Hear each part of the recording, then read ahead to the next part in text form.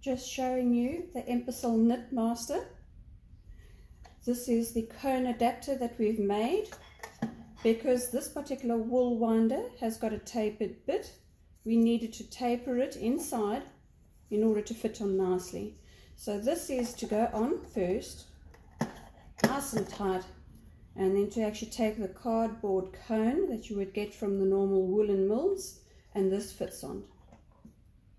And what you could do is you could also just get a little bit of double-sided tape or something, just to put on the outside, just to make it fit a bit tighter if you wanted to. So pushing it on, that fits on nice and tight. Okay.